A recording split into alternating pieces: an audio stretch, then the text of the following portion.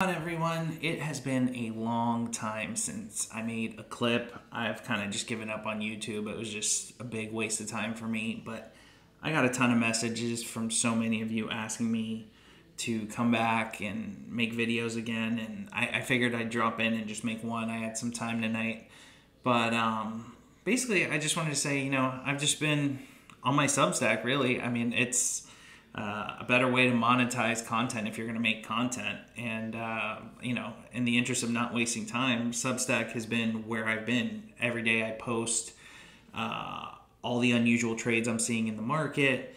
I post charts. I post what I'm doing.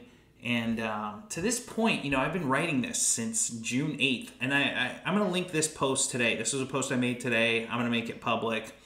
But basically from when I began writing, June 8th, I have a return of 51.1%, and the S&P's negative over that time frame. The Nasdaq's down almost 6%, and even this quarter, I'm up 28.5%. The S&P's up 13.9, the Nasdaq's up 8.5. And basically, I go through my scans and I post charts of names I like for the upcoming week. You can see all that. I do that on the weekends, and then I post my favorite setup for the week. And I go over the technicals of the market and whatnot. So I've just been doing that on there. And the people in there, they get access to a Discord that I created. There's like 100 members in there, and it's been fantastic. But the main thing I want to talk about in this clip is the importance of technicals. And I know I'm going to get a ton of you in the comments crying below that I'm not discussing the fundamentals. But first off, I'll say, if you're over here complaining about it, you've either never managed money for a living, or you're just completely oblivious to how the market really works. If fundamentals really mattered, I wouldn't be up. Look, here's my Schwab account here. You can see here I am up over the last 3 months, up 54.36%. In the last 3 months, up 36.4%. Last month, up 17%. If technicals didn't matter, I wouldn't be able to generate returns like that. And so the main thing is, people go about the market the wrong way. They get caught up in fundamentals, okay? Fundamentals are incredible. They are a tremendous tool. I get it. Warren Buffett made a fortune with fundamentals. Actually, Warren Buffett made a fortune because all assets went up over his 60-year career in the market as we cut rates. But the main thing is with technicals that people don't really grasp is technicals are showing you how buying is occurring or selling. And so when you look at charts, if you go back to my older videos here, I told you the market was going to go to new lows. We did that. But the main thing is right now we're at a point in the market where we're at a do or die level, right? You zoom in on the weekly on the SPY, we've been in this downtrend all year. Now, this downtrend started first week of the year. And we've rejected this downtrend, look at this, 4 times. Until we get on the other side of this downtrend, we're in a bear market, okay? If we get a weekly close, and we're right there, if we get a weekly close on the other side of this downtrend, that's it. All your fundamentals, it doesn't matter what you think, right? Like if you think the economy's terrible, which I do, it doesn't matter. If there's buying pressure on the other side of this trend line, that's it. We're back in a bull market. You can forget about all your earnings and rate hikes and all that stuff. You can forget it, because all that matters is all the algos, which do 90% of the buying in the market, they're going to start buying again on the other side of this thing. And look, I'll be honest with you, as you look at this right here, look at the MACD. I mean, this is a strong setup. And so, I don't know what to tell you other than all your biases, all your fundamentals, all your calculations, they're meaningless. The whole market is a function of, is there buying or is there selling, and am I on the right side of it? And so when you step back and you look at what I've been able to do the last 6 months since I began writing my Substack, now you'll say, well, that's only 6 months. That's only 6 months. Well, that's when I began writing my Substack, okay? And the reason I began writing my Substack was because I wanted to go over unusual options flow. That was something that was really important to me. And June 8th was the day where Sierra Wireless had that really unusual trade, and I made that tweet. You can go timestamp it on my Twitter. June 8th was when I posted that tweet, and Sierra Wireless saw that huge like 60,000, 70,000 contract risk reversal, and it ended up getting bought out like 2 months later.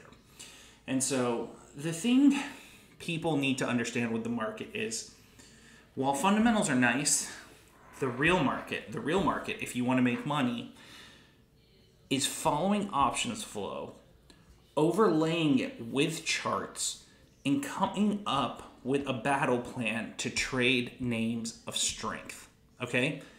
You don't want to trade names of weakness to the long side. You can trade them to the short side, but you don't want to trade weakness. And what do I mean? What is weakness? Like right here, let's look at the dollar, okay? Right now, the dollar's been in a free fall, okay? Look at this. So I made a post like a month or two back on Twitter, you could see, and I literally top ticked this because I'd drawn this trend line back for the last decade, and the dollar hit the top of it and it reversed perfectly. And so you see this, look at this negative bearish divergence that's forming. The dollar has crumbled, right? The dollar has crumbled, and in that time frame, the stocks have gone up. So it wasn't so much stocks went up as it was the dollar went down. But here's the thing. All these moving averages are pointing south. There's a bearish divergence. This isn't a chart you buy. It doesn't matter if it's the dollar. It doesn't matter if it's stocks. When a chart is this bad, you don't buy it. It's that simple. You don't buy it. And so you have all these guys pitching you on these like fundamentals of all these growth stocks and whatever.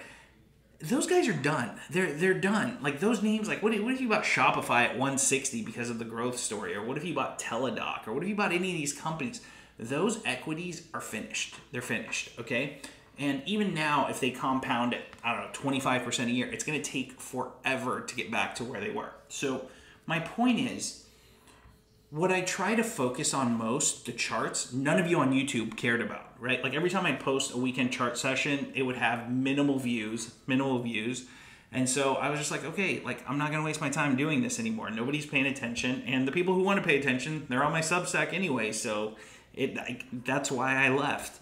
I know people want me to do more fundamental analysis. That stuff is irrelevant. It's just irrelevant because look, here's the thing. If the fundamentals on a company you like are that good, a fund with more money than you is going to be buying it, and the candle is going to look good. The candle is going to look good. Like if we zoom in on a daily, right, like you're going to see either unusual options flow, you're going to see unusual volume on a daily candle, and you're going to see it carry on.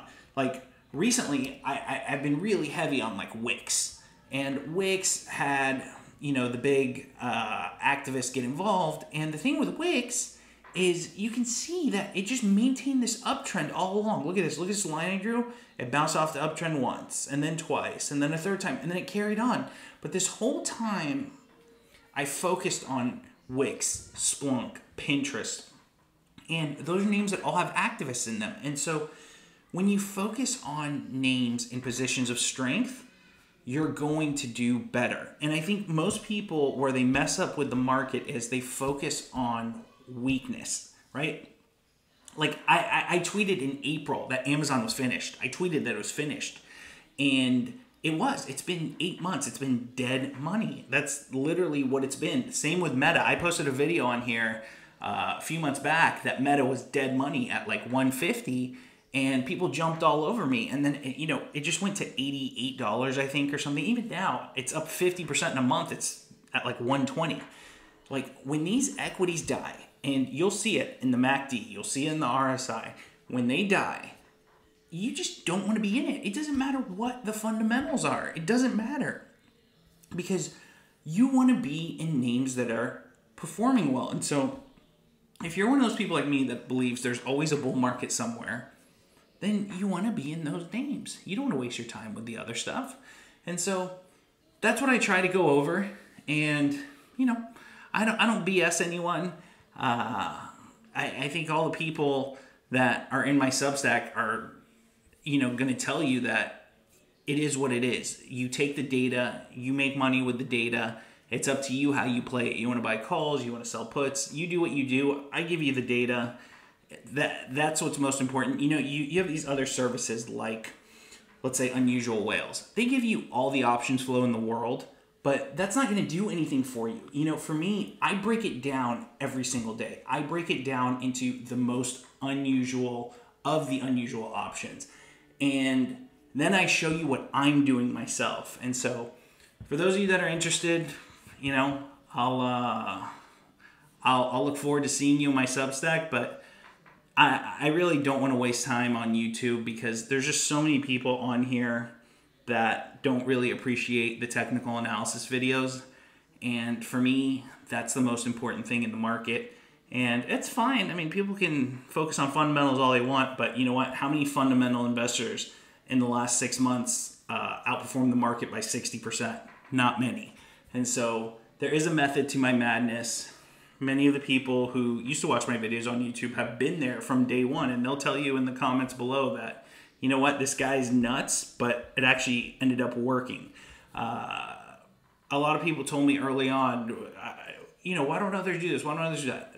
They do that. There's plenty of traders in the world, and they outperform these fund managers. You know, the fund managers you guys worship that are on CNBC and stuff, those guys manage billions of dollars, okay? They manage big pensions. They do all kinds of things. They really don't care what the market does. They're there to collect fees. There's a whole cutthroat world of traders trying to outperform.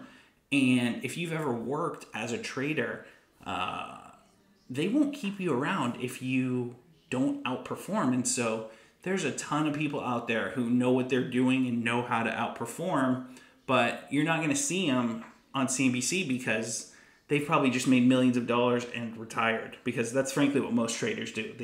They go out, they make their money, they retire young, and they move on with their lives. Like, this isn't, it's a stressful job, and a lot of people don't want to sit around and become portfolio managers. To become a portfolio manager, you're more of a salesman. A lot of these guys that you see, they're high society types, and traders, really, you're a quiet person. You really don't want to be that. You know, some of these guys, look at some of these guys like Steve Cohen. They're just like, they're very quiet. You won't hear anything from them.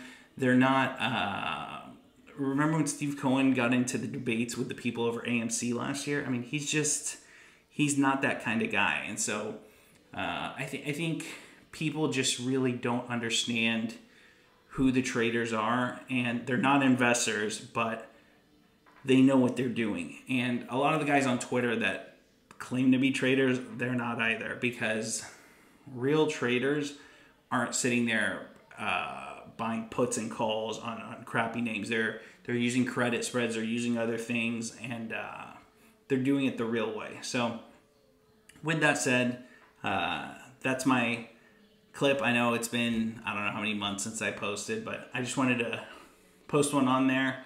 And yeah, that's all I have to say. You know, I miss all of you who I don't get to chat with all the time, but I can't spend an hour making these videos to make 30 or 40 cents a video. That's just a complete waste of time. So that's why I haven't been around, but I haven't forgotten you, and I appreciate all your support on Twitter. And I hope you guys, you know, drop by the Substack sometime. There's a 1-week free trial.